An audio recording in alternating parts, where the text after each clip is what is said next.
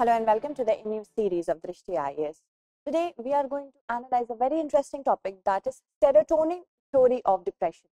We are discussing this topic at the backdrop of a study that has been published by the University College of London, saying that it is not necessary that the lack of serotonin leads to depression.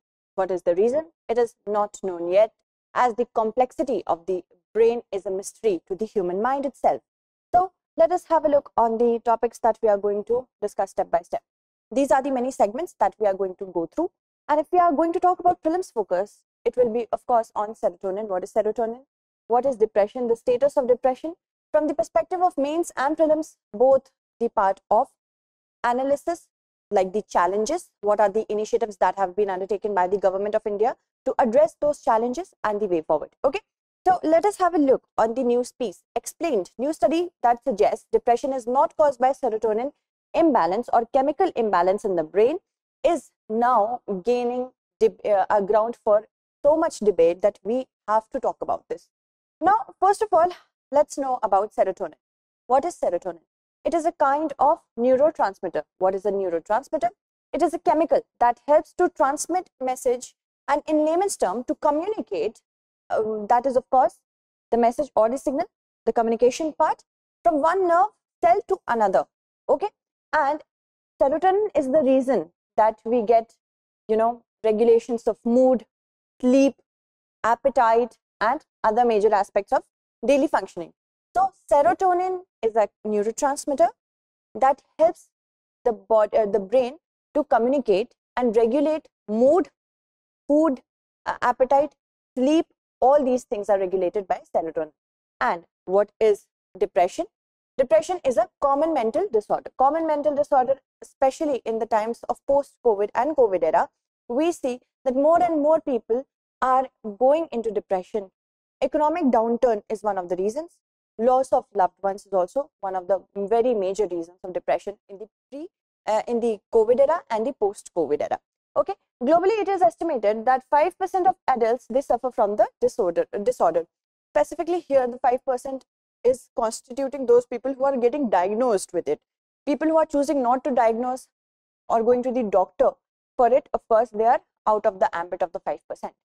Such as a country like India, there, according to the generations, older generations, there is no such thing as depression, but it does exist.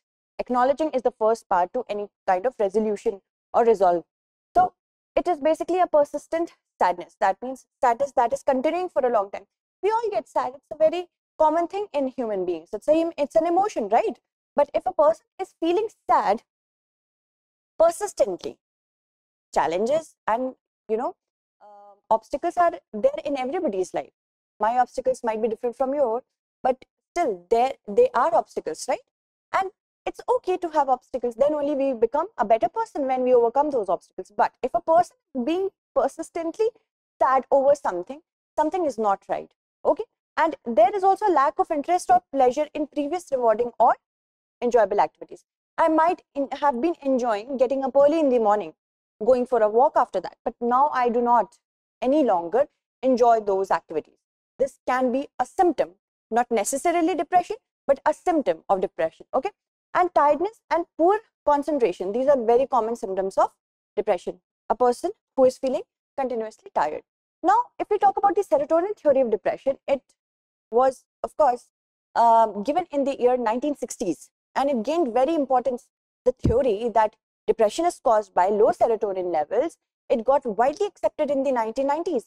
And also, because of this, the study itself, the antidepressant selective serotonin reuptake inhibitor, this antidepressant came into existence and people started using antidepressants.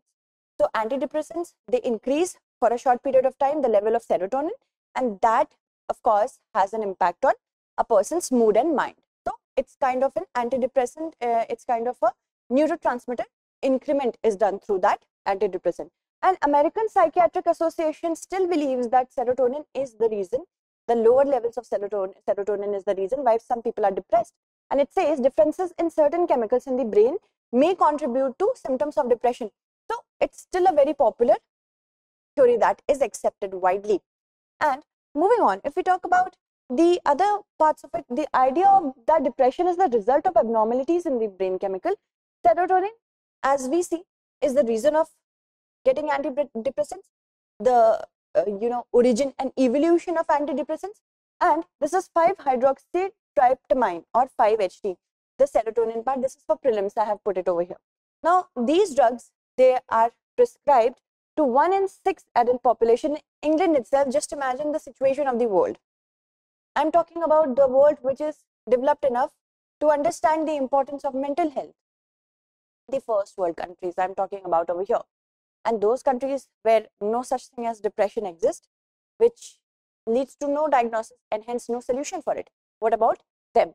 Moving on, if we talk about the highlights of the current study, it has taken an umbrella review of the entire situation of depression, where it says whether the current evidence supports a role for serotonin in the etiology of depression, and specifically whether depression is associated with indication of lower serotonin concentration or activity. Simple words, it wanted to ask a question that is serotonin really the reason, lower levels of serotonin, lower concentration of serotonin is really the reason for a person going into depression? This was the question that was asked. And here, most influential and extensively researched biological theories of the origin of depression were also taken into consideration, the previous theories. And then it was said that it is not supported by any scientific evidence. Human mind, a mystery as it remains so. And of course, if we talk about the study, the previous accepted theories, these were the reasons why antidepressant came into being. What about them? Should people stop taking antidepressant? No, the study itself says that it doesn't mean that you stop taking antidepressants. There might not be any scientific evidence, but there can be a placebo effect. Placebo effect is the effect that I might gain from just the psychology I have for a certain object. Like I have a pill, okay, and it might not have any scientific support that it will cure my depression or any other disease that I have. But if I make my mind to think that this particular pill is responsible for making me happy, and I have the intake of it, then that is placebo effect. The pill might start to actually help me, although there is no scientific evidence for that. Okay, so you see, many antidepressants, they might, if not there, sometimes it might happen that they are there is a reason that certain pills might even lower your concentrations of serotonin, or not, it might not affect you at all. It is not scientifically based that those serotonin pills, antidepressant pills, are going to increase your serotonin level, and it is barely distinguishable from a placebo or dummy pill when it comes to treating depression.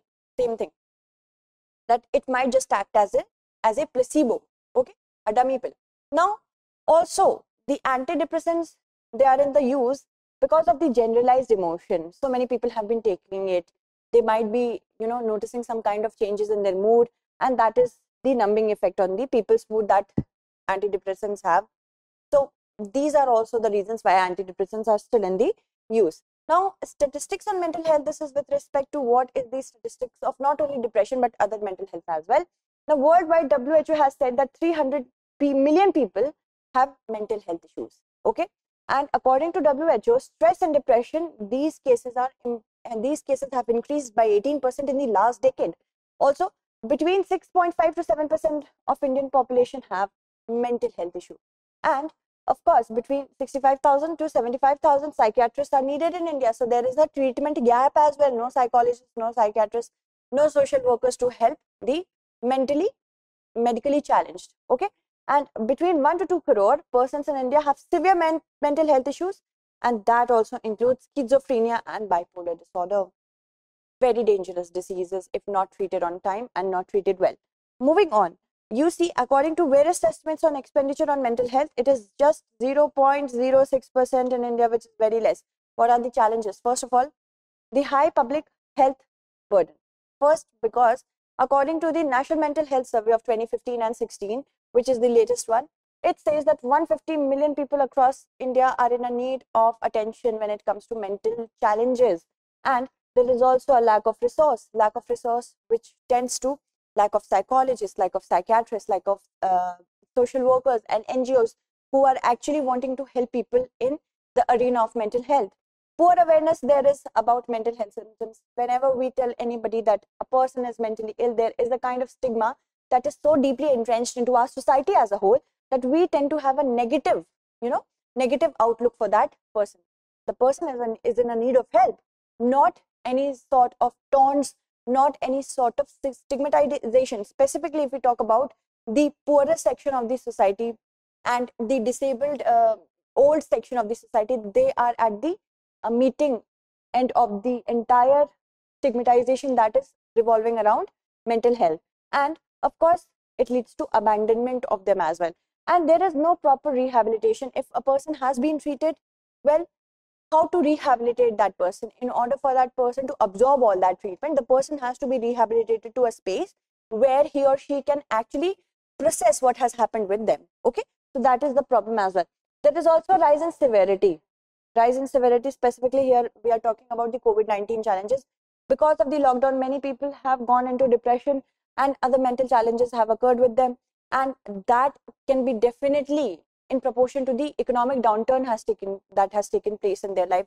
No money, sometimes it can happen when money is the source of happiness, minimum happiness that I can say for some people, specifically the poorer section. Now, what are the initiatives that the government has taken? If I talk about constitutional provision, Article 21 deals with the right to life with dignity.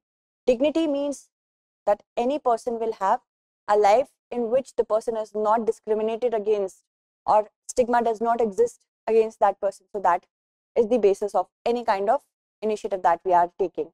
National Mental Health Program that was started way back in 1982 and was re-strategized in 2003 talks about giving attention to people who are mentally ill throughout the country.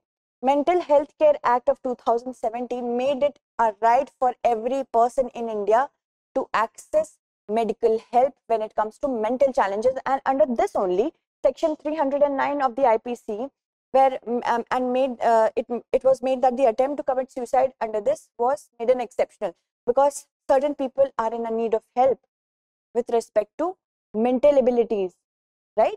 That is why it happened.